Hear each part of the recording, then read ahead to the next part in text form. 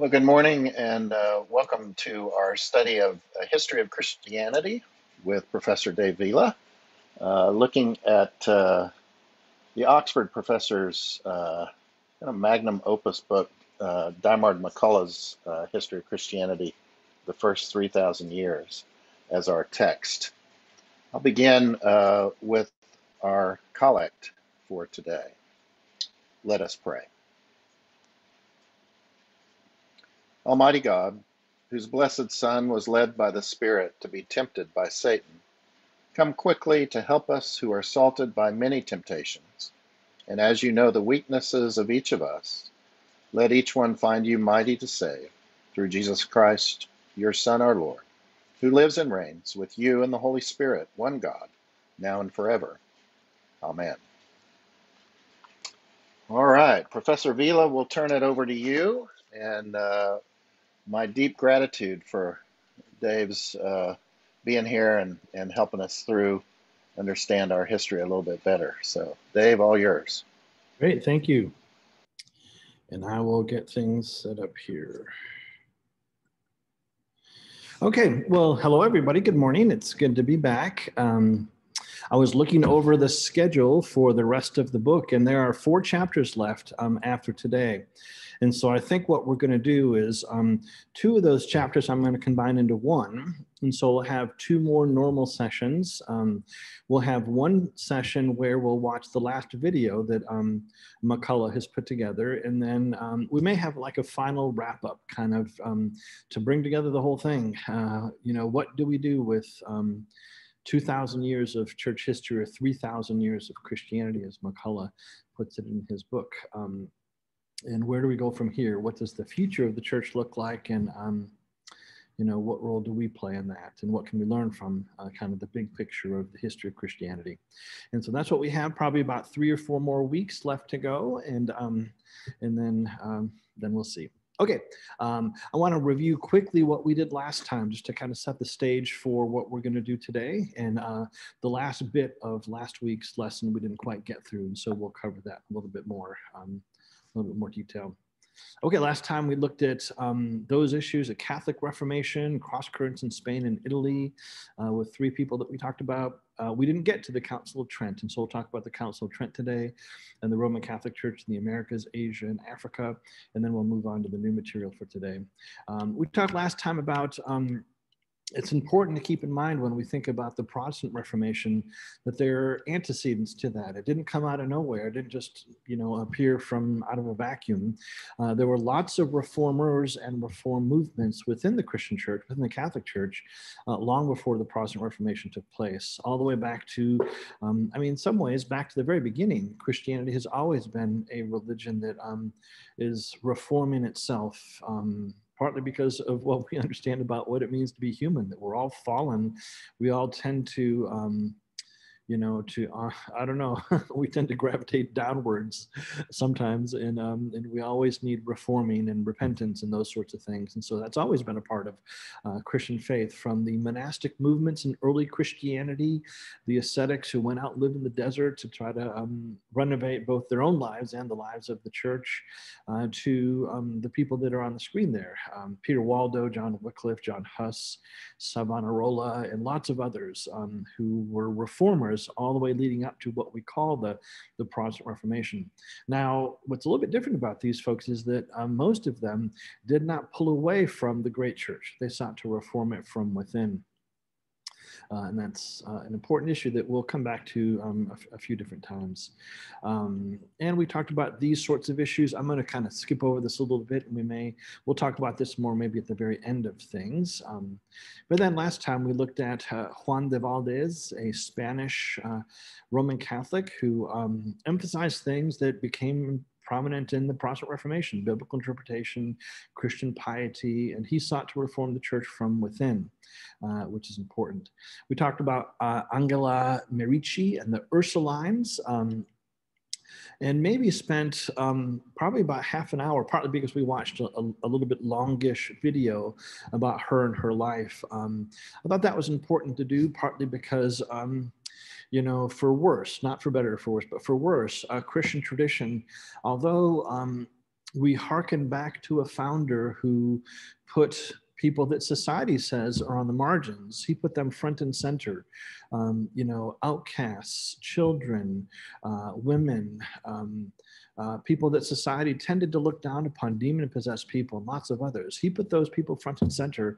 Unfortunately, our Christian tradition has done just the opposite frequently, and have tended to marginalize those people and not give them a space at the table. And so I wanted to make sure and remind us that throughout the history of our tradition, there have always been prominent, powerful, influential women like Angela Merici, who has an impact even down to today. The Ursulines still run orphanages and schools for women. Now many of them are co-ed and colleges that continue to impact you know, the church in some very positive ways. And so it's important to spend a good bit of time talking about her and her impact. Whoops.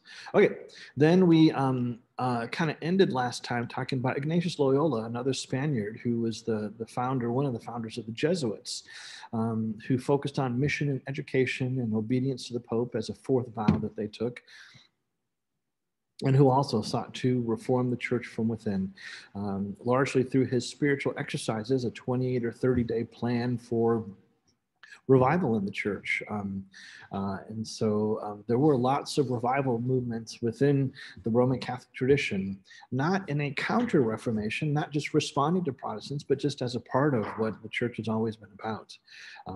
There were some specific responses to the Protestant Reformation, and that's what we come to. Actually, this is the cave where Loyola spent part of his life kind of in retreat.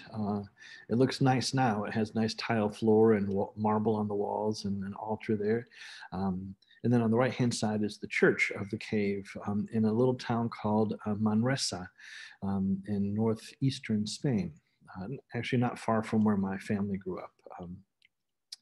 Okay, then we come to, this is new material that we didn't get to cover last time, but the Council of Trent, which was the official Roman Catholic response to the rapid changes that were happening with the Protestant Reformation. It did not meet in Rome, as you might have expected, but rather met in Trent, which is in northern Italy, kind of along the Alps up there, not far from Germany, France, Italy, are all kind of up there in a quadrant, and that's maybe significant. I wanted to make sure that bishops and priests from as many regions that were affected by the Protestant Reformation, close to Switzerland also, were able to attend and were able to be a part of the meetings at Trent. They met in 3 sessions over that period of about 8 years. Attendance was usually about 60 per session with a high of 277. So didn't have the numbers of, say, a Council of Nicaea, whose attendance was in the 300s, but still was an important gathering of Christians that we'll see defined Roman Catholicism for the next 300, almost 400, 300 years. Okay, and it was clearly an openly a response to the Protestant Reformation and things that were happening in Germany and France and Switzerland, and even in places like Spain, where there were Reformation movements that were going on. And it reasserted traditional Roman Catholic beliefs and rituals in some ways that we'll talk about in just a minute. And it defined the Roman Catholic Church until the Vatican I meeting that took place in 1869 to 1870. And then after that, we'll come to the last major council that the Roman Catholic Church has held was Vatican II, that met in the 1960s, late 1960s, where some pretty radical changes took place in Roman Catholicism that defined it in some very new ways. Okay, some of the things that the council was about. They did meet to condemn the beliefs and doctrines of the Protestants that they saw as heretical and as dangerous. They met to reform the administration of the church in some very specific ways, such as reformation or reform that dealt with indulgences and with the morality of convents and monasteries, the education of the clergy, making sure that clergy were trained to do what they needed to do. The non-residence of bishops who would be a bishop of a city but would live, in another city far away because they didn't want to be bothered with the work of the bishopric, but they still took the income from the bishopric. And those sorts of things are issues that the church struggled with that needed reform, and that's one of the things that the council wanted to deal with. Also affirmed the church as the ultimate interpreter of the Bible, over against the Protestants, who were saying now that anyone guided by the Spirit can be a legitimate interpreter of the Bible in the common language also. And it defined the relationship of faith and works and salvation in ways that we'll talk more about in just a minute. And then reaffirmed the ritual practice of indulgence, the veneration of Mary, pilgrimage relics, and those sorts of things, many of which the Protestants also had significant issues with. So as some of the decrees of the council, it reaffirmed the Nicene Creed, which is important. The Nicene Creed in some ways is kind of the foundation of Christian faith. We recite it every Sunday here at Grace, and it kind of covers the fundamentals of what Christian faith is all about. And so it reaffirms that we are, for them, not just a Christian church, but the Christian church. And so it reaffirmed the Nicene Creed, that's important. They affirmed the deuterocanonical books as equal to Scripture and the Vulgate as the authoritative version. Nowadays, not many Catholics would hold that. The deuterocanonical books are things like 1st and 2nd Maccabees, or Bell and the Dragon, or Tobit, or others that appear in most Roman Catholic Bibles. They appear in the middle. And so there'll be the Old Testament, the deuterocanonical books, and then the New Testament. And those deuterocanonical books are historical books and tales and fables from the intertestamental period that instruct and show godly living and faithful life, what it looked like in that time period. Most Protestants don't have them in our Bibles, but they are interesting to read and important to read to understand the intertestamental period. But they were affirmed as Scripture at Trent.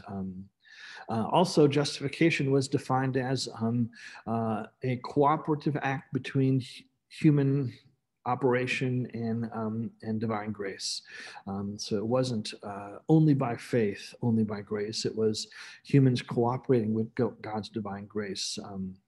And that is one position that's been prominent throughout the history of the Christian church. There have been people, Roman Catholic theologians long before, that tended to emphasize less on the human cooperation side and more on the divine grace side. And it's a continuum. It has been, the entirety of Christian tradition. And maybe one of the more significant things, at least in practical terms, that the Council of Trent dealt with was with the sacraments.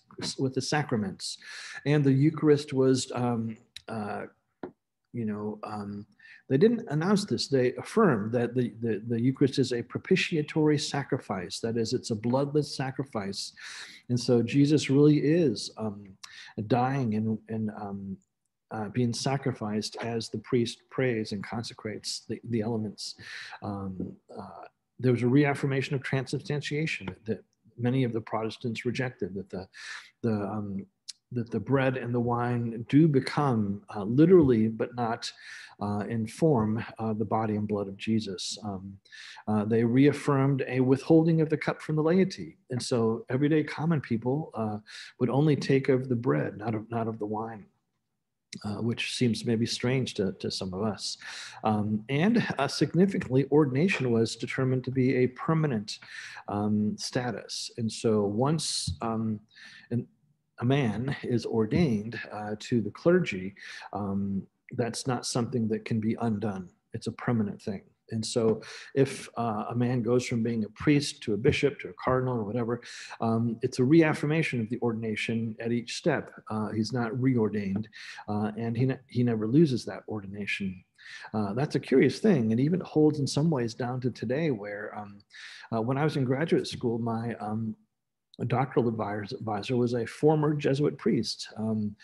He was a Jesuit priest and taught at a Jesuit university where I did my degree for about 15 years, and met a very beautiful young nun who he fell in love with, and they fell in love with each other and decided to get married. And so he stopped practicing as a priest, and she stopped practicing as a nun, and they became husband and wife. They got married, and they've been married now for 30 years. He emailed me the other day just to chat.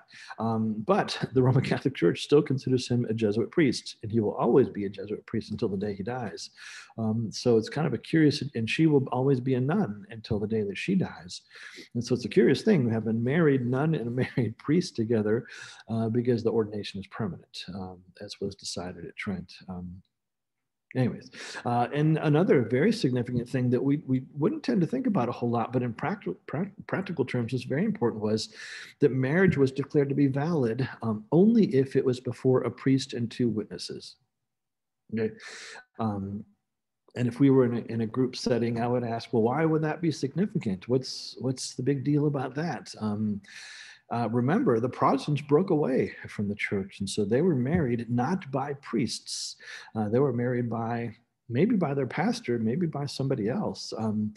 But the marriage was not performed by a priest. In the eyes of the Roman Catholic Church, therefore, all those Protestant marriages were not valid. Those people were living in sin and fornication or whatever, because they were not officially married as a sacrament by a priest, by the church.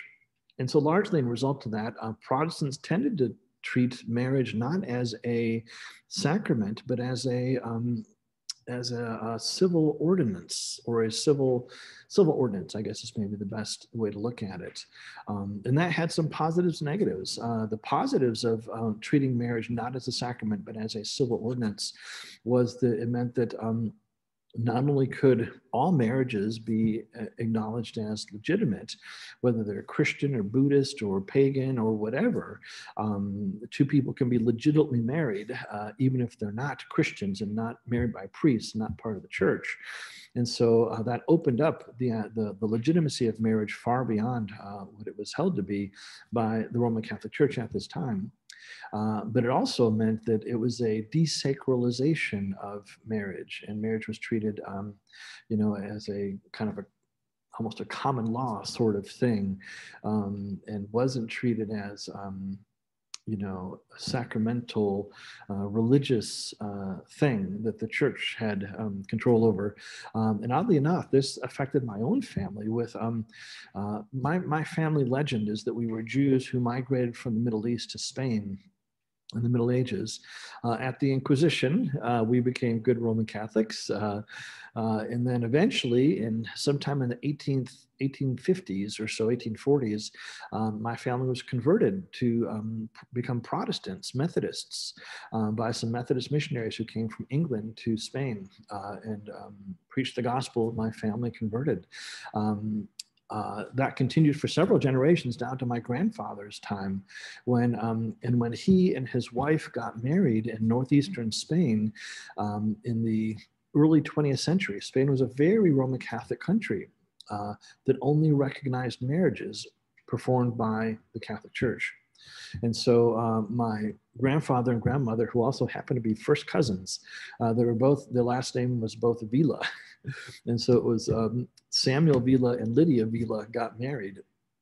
And so my dad became David Villa. Villa is what it is in Spanish. But anyways, when they got married, it was not done by the Roman Catholic Church.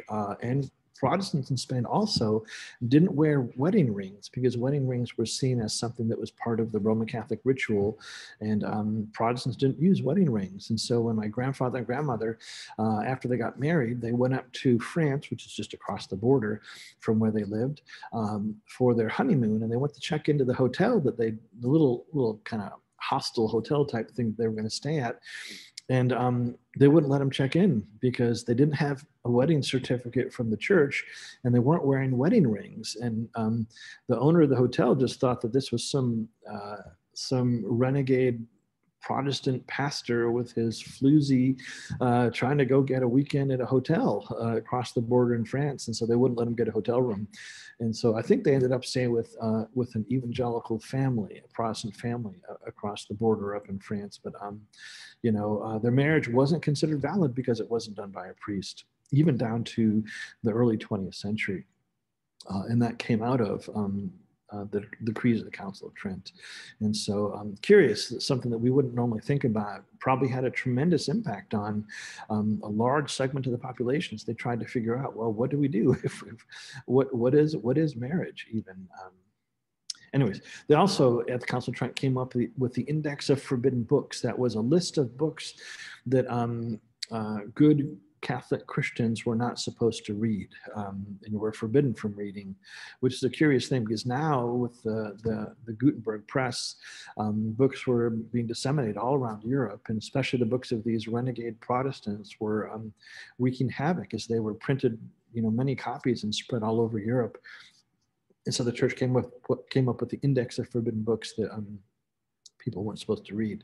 And oddly enough, again, in my graduate studies at St. Louis University, Jesuit school, I spent a lot of my time studying Islam. And I remember one day I opened up an older copy of the Quran, and I noticed that inside the middle of the Quran, there was a little slip of paper that was a permission slip for a young priest to check out this book from the library. He had permission from the bishop, I think, to check out this book from the library and read it and study it. And that was because the Quran was on the Index of Forbidden Books up until Vatican II. And this permission slip was from the 1950s or so. And so the young priest had to get permission from his superior in order to check out a copy of the Quran from the library because it was on the Index of Forbidden Books. Now, I think there still is such a thing, but no one pays any attention to it anymore. People read whatever they want.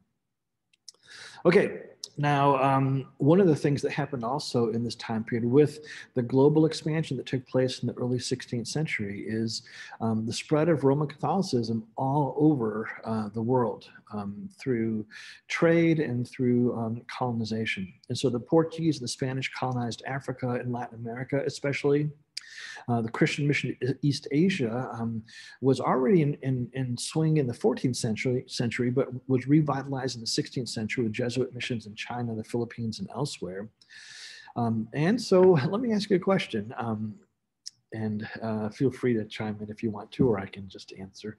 But the most populous Roman Catholic nations in the world today, what do you think is the most populous, the Roman Catholic nation in the world with the highest number of Roman Catholic Christians in it? Any ideas? And if you want to chat, that's fine, or you can just talk. Or number one is Brazil with 140 million Roman Catholic Christians, partly because the population of Brazil is very big. It's a big country, but also because the Jesuits went down there and founded churches and schools and universities and orphanages and institutions that, it's the largest Roman Catholic nation. Is not a European nation. Second is Mexico. Maybe not surprising. Mexico also has a large number of Protestants, but 100 million Roman Catholic Christians in Mexico. Third is the Philippines with 85 million. And again, the Jesuits went to on mission there. The Jesuits saw their primary reason for existing was missions and education. And so 85 million Roman Catholic Christians live in the Philippines. The United States was 70 million. And we haven't gotten a European country on the map yet. I mean, on the chart yet. Then finally, Italy with 50 million. But maybe even more surprising than that is the Democratic Republic of the Congo with 50 million. There are as many Roman Catholic Christians in the Congo as there are in Italy. And that's a shocking thing. That's a surprising thing. But it is largely because of these missions that took place in the 16th century. Now, if you've read Joseph Conrad's Heart of Darkness, you know that, the colonization of Africa was a horrific thing, just terrible, horrible, and of the Americas as well. But, I don't know. What do you do? There's, we condemn that, but there is lots of Christians that have arisen as a result of the colonization of those areas.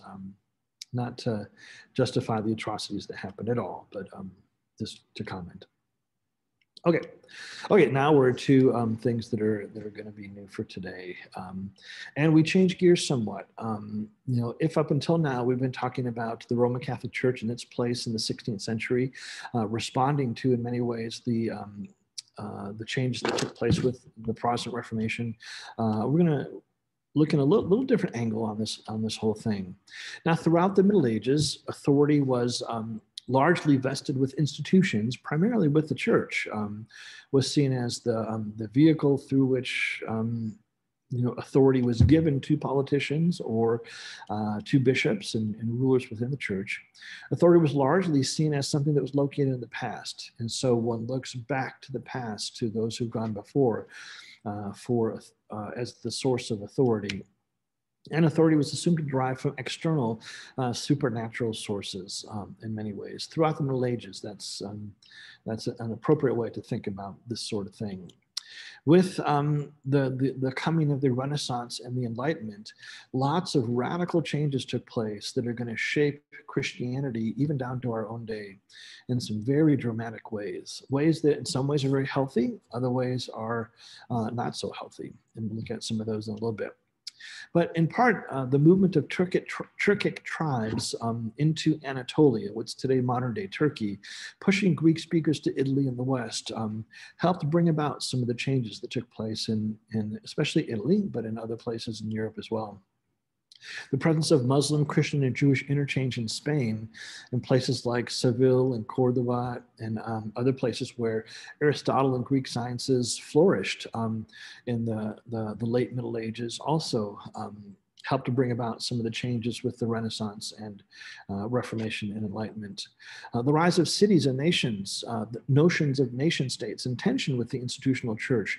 And we've talked about that, Maxie talked about that in his last session as well. Was something, a big social change that was taking place in this time period. The rise of a middle class of merchants and traders also changed the face of society in the time period leading up to the Reformation. The global expansion and exploration of the New World brought about radical changes as well. Advances in the sciences with Galileo and lots of others brought about radical changes. Gutenberg's printing press and the dissemination of the printed page brought about radical changes. And the rise of Renaissance humanism with focus on broader understandings of human being or being human, looking to classical antiquity, as well as early Christianity for renewal of Christian faith, is another feature of all of this that kind of brings it all together in some ways. So, for example, this is Raphael's School of Athens, which is actually in the Vatican in one of the Pope's bedrooms. It's not used as a bedroom anymore, of course, but in one of the bedrooms in the Papal Palace there, you look over on the wall, and there is Raphael's School of Athens. Can you imagine having something like this on your bedroom wall? I got some pictures from my daughter, which are at least as beautiful as this, but I don't know. And you can see the squinch in the top left and top right of the corner. That's the corner of the room. And then that archway there is an archway, and painted into the back of the arch is the painting right on the wall. And down at the bottom, that's not painting, that's marble decoration and panels on the bottom there with the painting in the background. And one of the curious things about this painting is that there are Maimonides is in there, Ibn Rushd, Averroes, the Muslim philosopher, is in there, Avicenna, the Muslim philosopher, is in there. All of classical antiquity is painted in this painting as well, bringing together all these sources of wisdom as legitimate sources for informing these new understandings of what it meant to be human. And if you look particularly right in the middle, there are the two big boys. On the left in the red is Plato, who's pointing his finger upward to the heavens and saying, the source of all truth is not found down here in the physical material world. The ultimate source of truth is found above in the world of forms, the world of the ideal. On the right hand in the blue is Aristotle, of course, who has his hand facing downward, saying, no, truth is never abstracted in the other world. It's always found concretely manifested here in the world below. And so those two views are going to play an important role in the development have played an important role in the development of Christianity, but it's interesting that they get depicted here right in the center stage of the School of Athens. Two other examples of art from the period are Albrecht Dürer's paint self-portrait on the left and Michelangelo's David on the right. Michelangelo's David is, of course, a biblical figure, but now presented not so much as a character in a narrative from the Bible, but rather as a Greco-Roman sculpture in form and style, very much an example of the revivification of ancient Greece and Rome. Then on the left, that portrait of Albrecht Dürer.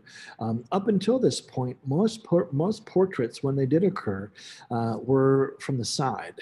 But to have a portrait of an individual looking straight on in the face is a relatively new invention in the Renaissance period.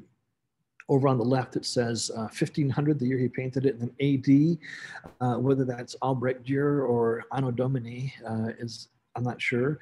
And then on the right-hand side, it says Albrecht Dürer of Nuremberg painted this painting in indelible colors, and then a few other things after that. But very curious now that we have a secular painting of an individual in portrait, kind of abstracted from any scene behind him, as a major new way of looking at art.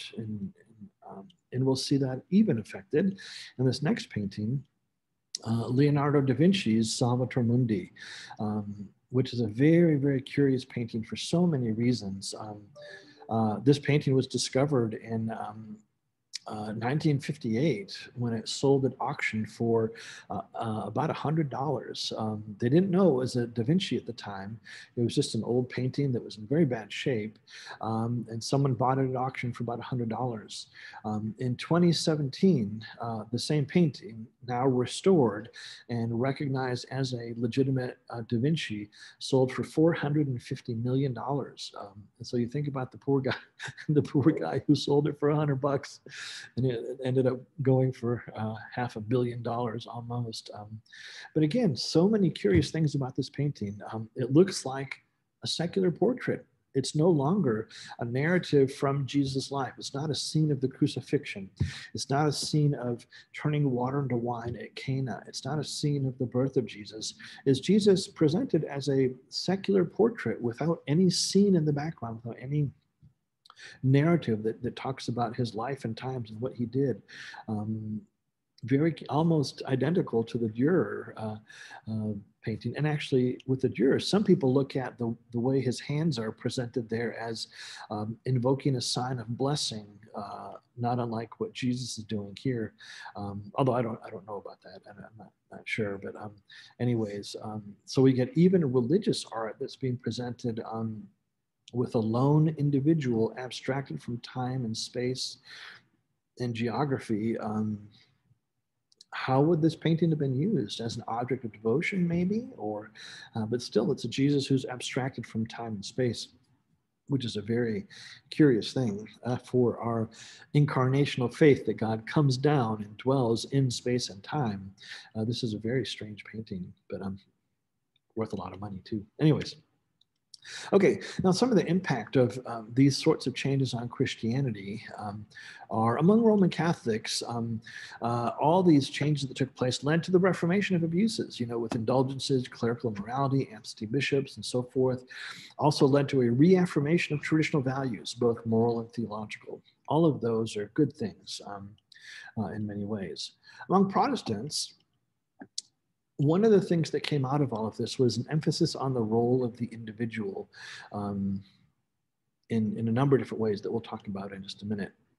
And a return ad fontes, to the fountain, to the origins of Christian faith, which is, again, something that Christianity has always done to a greater or lesser extent, but maybe happened on steroids here at this point in the Christian tradition.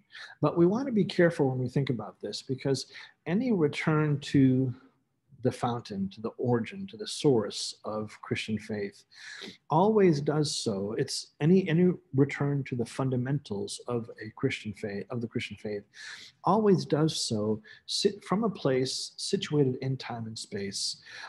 We never go back to the early church as the early church is. Now, in many ways, we do that better than any generation that's come before us, in part because of so many discoveries in archaeology and history and anthropology that help us to understand the origins of Christianity in ways that people up until now just didn't.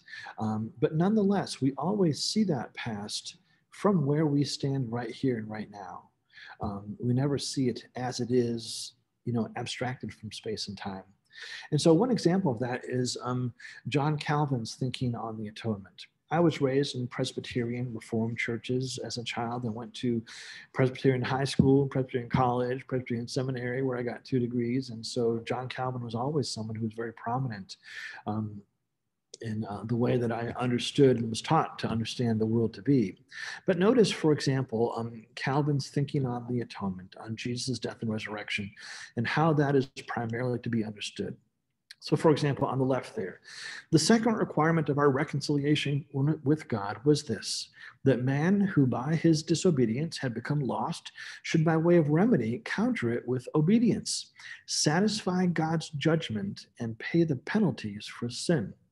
Accordingly, our Lord came forth as true man and took the person and the name of Adam in order to take Adam's place in obeying the Father, to present our flesh as the price of satisfaction to God's righteous judgment, and in the same flesh to pay the penalty that we had deserved. And that's from Calvin's Institutes of the Christian Religion.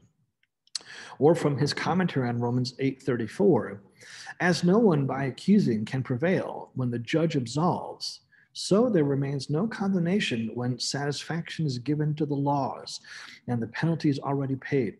Now Christ is he who, having once for all suffered the punishment due to us, thereby declared that he undertook our cause in order to deliver us. He then who seeks hereafter to condemn us must kill Christ himself again. But he has not only died, but also came forth by a resurrection as the conqueror of death and triumphed over all its power. Now, when you look at these 2 statements on the atonement, there's a theme that runs through both of them that's very prominent. And that is the theme of God as a judge and human beings living under the condemnation of the law. When you think about that, judge and law and paying the penalty that we were condemned under the law, you think, well, why does Calvin approach the issue of atonement through this particular way of understanding?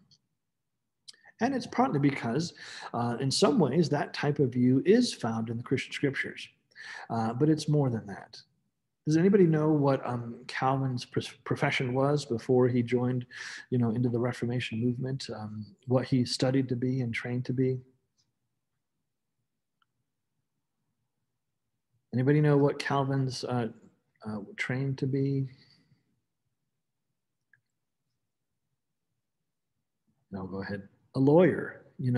He trained to be a lawyer. He studied law as a humanist lawyer at 2 different universities outside of Paris when he was in his younger days. Originally, his father wanted him to be a priest, but then realized that he'd be able to make more money as a lawyer. And so he went to 2 universities outside of Paris and studied law. And so it's not surprising when Calvin looks at the scriptures, what does he see? He sees law. He sees God as a judge and the satisfaction of the law being met through the death and resurrection of Jesus, which is there, but maybe not the only way of viewing things in the Bible. But nonetheless, he went back to the original source, but he saw it through the lens of who he was and where he was and his way of viewing the world. And that's a common thing. It comes up in my teaching at JBU all the time when students will, in a class on the New Testament or Old Testament or whatever, will want to write a paper on, money in the early church. And they'll want to go in there and what they want to find and what they tend to find is that when you study what money and wealth was in the early church period, they find free market capitalism is the way that money was viewed in the in the first century, and that's not the case at all. But we go in there with a certain mindset, thinking, well, this is the true way, and so we go back. But when you read things like Acts chapter 2, where the Christians lived together and had everything in common, they gave all their possessions to each other and put it in the middle. They took what they needed, gave what they had. It sounds a lot more like Bernie than it does like free market capitalism, and so. How you can read that passage and see free market capitalism is, kind of a curious thing. But anyways, that's important to keep in mind as we think about when we disengage ourselves from the broader church and approach things as individuals, going back to the source. We always do so from a particular time and place. And so we want to be careful as we do that. And we'll talk about that more in just a minute. And maybe the culmination of all of this was a philosopher who was a deeply Christian person named Rene Descartes. And this quote from Rene Descartes, kind of from his Discourse on Method, kind of summarizes everything that the Enlightenment has been about up until now. He said, I entirely abandoned the study of letters, the study of books, things that were said before, resolving to seek no knowledge other than that of which could be found in myself, or else in the great book of the world. I spent the rest of my youth traveling, visiting courts and armies, mixing with people of diverse temperaments and ranks, gathering various experiences, testing myself in the situations which fortune offered me, and at all times reflecting upon whatever came my way to derive some profit from it. So now Descartes says, I'm going to forget about everything that's happened before me, everything that was written before me, and I'm going to go out and I'm going to discern the truth all by myself. Oh, that's interesting. That's a curious thing. What we're going to do now for just a couple minutes, and it's just a short video, but it's a little video about Descartes, and then we're going to break down some of the issues that come up in it. So here we go.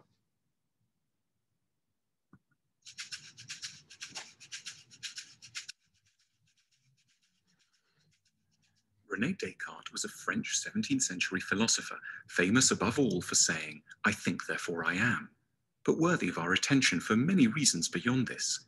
What makes him stand out is that he was a fierce rationalist. In an age when many philosophers still backed up their arguments with appeals to God, Descartes trusted in nothing more than the human power of logic. This is how he defiantly kicked off his book, Rules for the Direction of the Mind.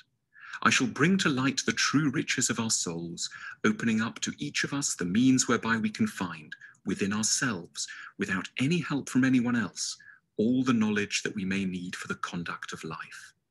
Descartes had immense faith in what introspection, guided by definition, sound argument, and clarity of thought, could achieve. He believed that much of what was wrong with the world was caused by misusing our minds, by confusion, bad definition, and unconscious illogicality. His life was an attempt to make our minds better equipped for the task of thinking. To solve key questions, Descartes proposed that one always had to divide large problems into small, understandable sections by way of incisive questions. This is what he called his method of doubts. We get muddled by certain questions like, what's the meaning of life, or what is love? Because we're not careful enough about how we break these big inquiries down. He described the method of doubts as akin to having a large barrel of apples, where good ones are mixed with bad ones. To be a philosopher means a commitment to sorting out the entire barrel, to inspecting each apple individually and throwing away all the bad ones to ensure only those of the best quality are left. Another way to think about Descartes, and this explains why he would, among other things, turn out to be such a hero to the leaders of the French Revolution, is that he believed in grounding all of our ideas in individual experience and reason, rather than authority and tradition. In his greatest book, Discourse on the Method, published in 1637, he explained how he'd come to write it. A long time ago, I entirely abandoned the study of letters, resolving to seek no knowledge other than that which could be found in myself, or else in the great book of the world. I spent my youth traveling, visiting courts and armies, mixing with people of diverse temperaments and ranks, gathering various experiences, testing myself in situations which fortune afforded me, and at all times reflecting personally upon whatever came my way so as to derive some profit from it. Descartes spent a large part of his adult life away from his native France in the Dutch Republic, since he held the belief, not entirely unwisely, that the mercantile Dutch would, as a people, be far too concerned with earning money to pester a free-thinking man like himself. However, it turned out that the Dutch were a little less materialistic than he'd hoped, and the philosopher ended up moving 24 times to keep ahead of spies and government agents. Descartes' subjective approach to philosophy reached its climax when he arrived at the famous phrase, cogito ergo sum, I think, therefore I am. The phrase first appeared in French, je pense, donc je suis, in the Discourse on the Method, before then appearing in Latin in The Principles of Philosophy of 1644. It was intended to be Descartes' ultimate answer to a question that philosophers sometimes get perhaps unreasonably interested in, namely, how can one know that anything, including oneself, actually exists rather than being some sort of dream or phantasm? On his quest for certainty around this question of whether it might all be a dream, Descartes began by observing that our human senses are deeply unreliable. He couldn't, for example, he said, be trusted to know whether he was actually sitting in a room in his dressing gown next to a fire or merely dreaming of such a thing. But there was one thing he could know for sure. He could trust that he was actually thinking. His existence could be proved by a neat tautological trick. He could not be thinking and wondering if he existed if he did not exist. Therefore, his thinking was a very basic proof of his being, or, to return to the maxim, I think, therefore I am. This might not sound like a huge insight, but Descartes used it as an Archimedean point in an epistemologically unsteady world. With this certainty safely banked, Descartes argued that his mind could go on to discover other similarly irrefutable truths. Some of the charm of Descartes' work comes from his entwining of personal details along with more arid philosophical passages. He tells us, for example, that his revolutionary idea came to him during the winter of 1619, when he'd escaped the fierce cold of the Low Countries by hopping into a stove and spending the whole day meditating inside. Descartes epitomizes the solitary end of philosophy. One can, in his eyes, solve the most profound problems by searching deep within oneself. Teams of individuals or ideas passed through generations, as they are in universities, are deeply suspect for Descartes. Philosophers don't need gangs of scientists using expensive equipment, unheard of terminology, and huge data sets. They just need a quiet room and a rational mind. At another point, Descartes recounts that he mocked friends of his who once showed up at his home at 11 in the morning and were surprised to find him still in bed. "What are you doing?" they inquired skeptically. "Thinking," Descartes replied. The group was stunned, but Descartes criticized them in turn for privileging often nonsensical practical tasks over the beauty of pure, quiet reflection in bed. In 1649, Descartes finished another great work, Passions of the Soul. It was the outcome of 6 years of correspondence with a royal acquaintance, the Princess Elizabeth of Bohemia, who was a keen amateur philosopher and a rather emotional and turbulent soul. She had written to Descartes begging him to write about passions in order that she might get to know and control her own more clearly. Descartes obliged, thinking that the ancient philosophers had done a poor job of analyzing the passions and that ordinary and not so ordinary people would benefit immensely from another look at the topic. He therefore opened the Passions of the Soul with a characteristic claim: I shall be obliged to write just as if I were considering a topic that no one had dealt with before me. The work provides a beautiful taxonomy of pretty much any passion one might feel, as well as descriptions of their causes, effects, and functions. This is followed by another section called The Discipline of Virtue, a manual of advice on how we can control our passions and enjoy a virtuous life. Descartes identified 6 fundamental passions: wonder, love, hatred, desire, joy, and sadness. From these, there followed in his eyes an unlimited number of specific passions, combinations of the original ones. Descartes didn't believe in vanquishing passions, as the ancient Stoic philosophers had proposed, merely in learning how to identify them in oneself and understand their impact on one's behavior. He would have been very sympathetic to psychotherapy. He believed that a key task of being a philosopher was to help people understand and therefore control their passions, that is, become a little less anxious, status-driven, scared, or inclined to fall head over heels in love with inappropriate people. He was optimistic about how much progress we could make psychologically. Even those who have the weakest souls can acquire absolute mastery over their passions if they work hard enough at training and guiding them. Descartes' psychological and philosophical work attracted ever more powerful admirers. In 1646, Queen Christina of Sweden got interested in sorting out issues in her mind and began a correspondence with Descartes.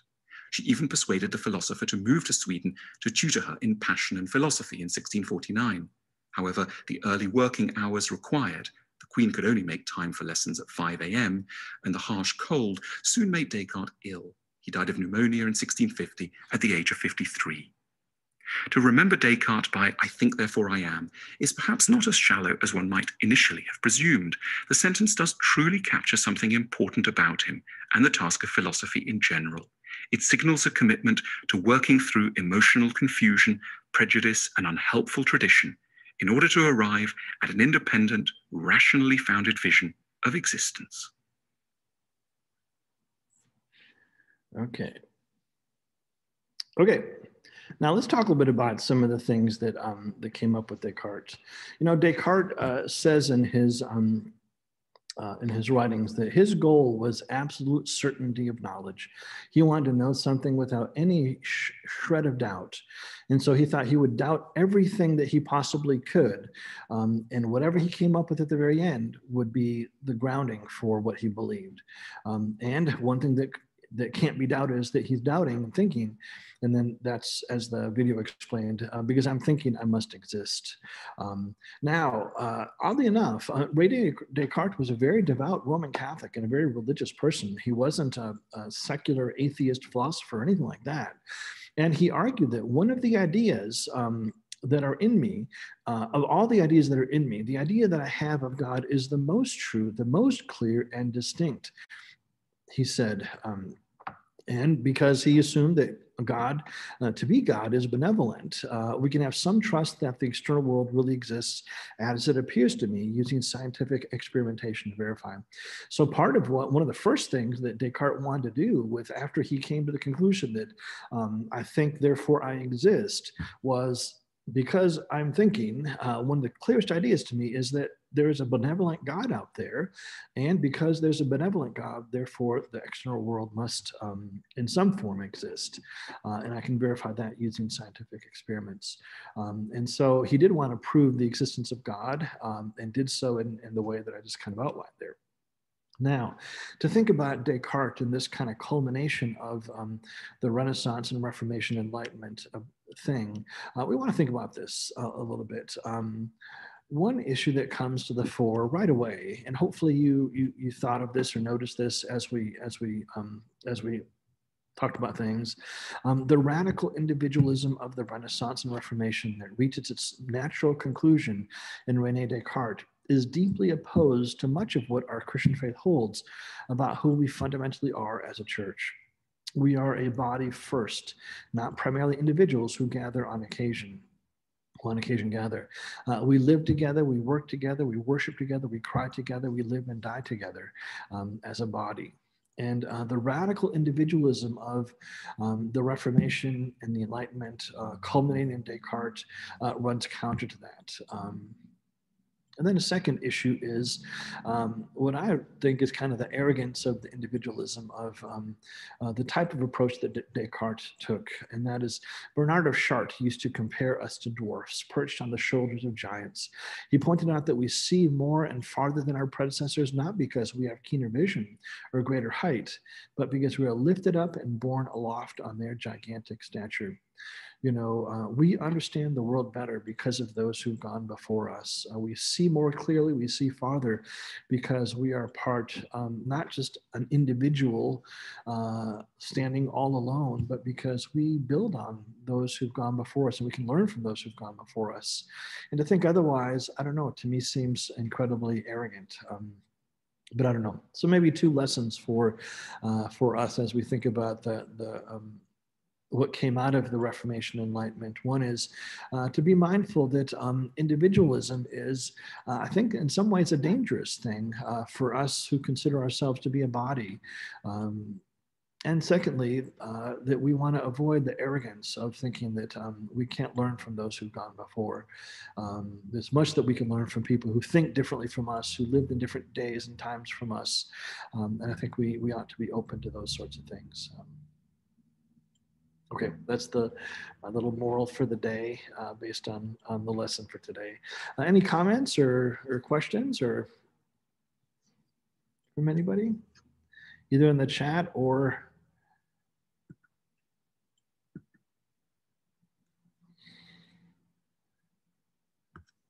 make sure people are still here.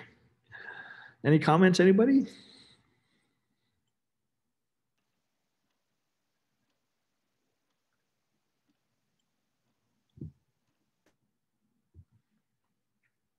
Okay, well then we'll just continue working through the McCullough book for next time. I hope in some way this has been beneficial to you, and if not, please feel free to contact me and let me know how things can be improved or made more relevant or whatever. But anyways, okay, thank you, everybody. Thank you, Dave. Wonderful job. And we'll look for everyone next week.